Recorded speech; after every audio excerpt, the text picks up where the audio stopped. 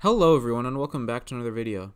Today I'm going to talk a little bit about the wage gap myth, and well, this is something that is perpetuated by a lot of, or talked about by a lot of less educated feminist types, the types that don't actually, or I guess by more educated people too, but it's tough for me to take people seriously that talk about stuff like this because it's so easily debunked, kind of. In general, it's a really easy sort of fallacy to debunk. So the idea basically is that women make however much less than a man for every dollar. It's like 88 cents on the dollar or something like that. And this is simply just taking the median earnings of women, comparing them to the median earnings of men, and saying, oh, this is unfair because women are making less. I mean, this is such an absurd argument. I think anyone who has any bit of rational faculty left can parse through this one pretty easily. So the basic idea is that for some reason this sort of inequality is a negative thing. However, we live in an economy that where your employer gives you value based off of what you produce for the employer, or your wages are determined based off what you produce, based off the values that you actually produce. So different jobs produce different values, and these values are determined by how much people are willing to pay for it and how much it costs to produce it, which labor is a part of, but there's other things like other resources, capital, land, entrepreneurial ability, like all the profits that the entrepreneur wants to keep. All those sort of things are part of it. But as a laborer, ultimately your wage is sort of determined by the demand for the product, by how much value you're producing for other people, for how much other people want of the product that is being produced.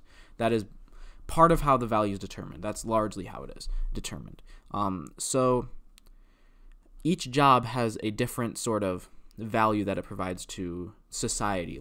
I'm just going to use that term because it's very convenient to use.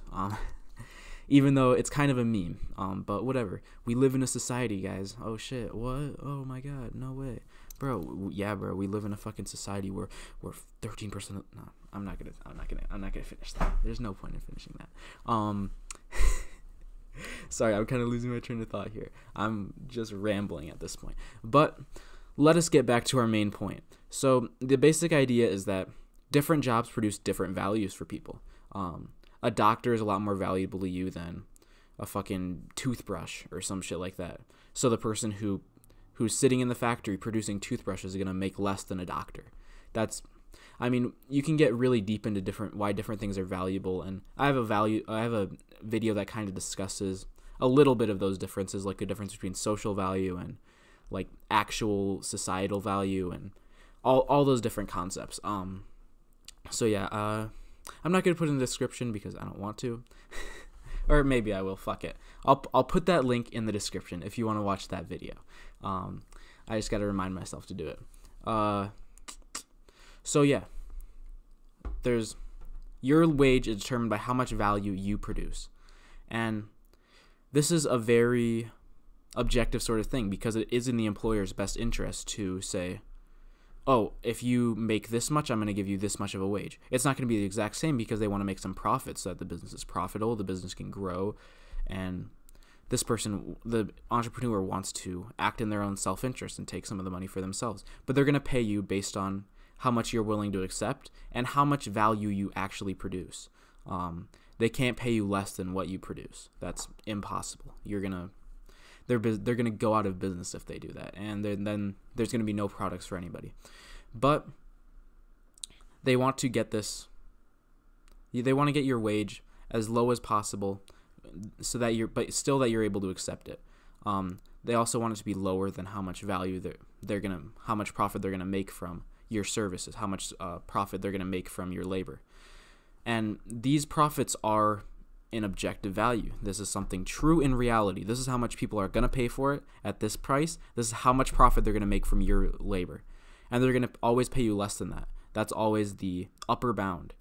And for each job, these upper bounds are different. For each person, these upper bounds are different because each person has different productive capabilities and also has different things that they want out of a job. Some people are going to want to spend more time at home, take more vacations. Other people or they're gonna not want to travel as much, but other people are gonna want to travel, be on the job 24/7 pretty much, and those people are gonna make a lot more money. But all of this is not taken into account with these gender wage gap sort of things. And when you actually, I mean, the fact is, these businesses are employing you, and it's a negotiation between you and the businessman. The businessman says, this is how much I will gain value from, and you, if you think that that wage is okay for you, and you're like, I'll gain value from this wage, this is more valuable to me than my time, then you accept the wage. This is simply a negotiation between you and your employer. Nothing else matters besides that. It needs to be a win-win relationship for both of you. And as long as that's taking place, I see nothing immoral going on. Even if it's different between different groups of people, there's nothing immoral going on. But I mean, that's simply the argument for, even if this wage gap was true, there wouldn't be anything wrong with it, because those are the wages that were negotiated upon and agreed upon. And also, another thing, if women actually do accept lower wages and do the same amount of work, then as an employer, you would hire only fucking women. You would only hire women because they're going to accept lower wages and do the same amount of work. You never hire a man in the rest of your life. However, this is not the case. So, what this means ultimately is that women are either taking jobs that are lower paying, or they're doing less productive work, or which, I mean, I'm not going to say that women are doing less productive work because there's not any evidence of that claim being true.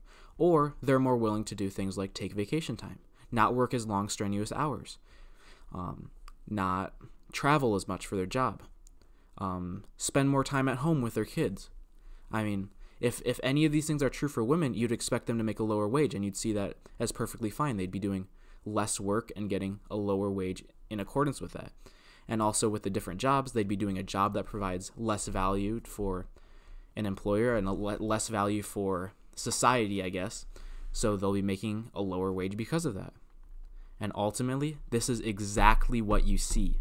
Women tend to take jobs that pay a lot lower, and they tend to be a lot more likely to take time off for vacations to spend time with their kids, less willing to travel, less willing to work long, strenuous hours away from their family.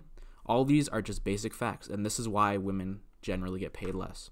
This is the reason for the wage gap. I mean, this is very obvious to anybody who thinks a little bit about this statistic, because, I mean, it's not a statistic that makes much sense, even on its face, because it's like, wait, because the point I made earlier, because it's like, wait, if these entrepreneurs can hire women for less, why wouldn't they only hire women?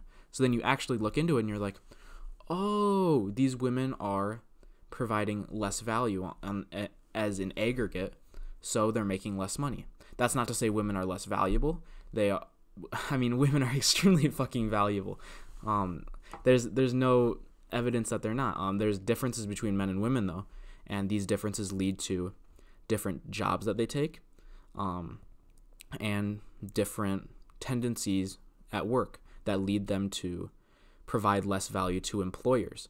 They're still extremely valuable because there's a lot of beneficial things that women can do that men cannot do, like empathize, and take care of people. And there's a lot of good things that women can do.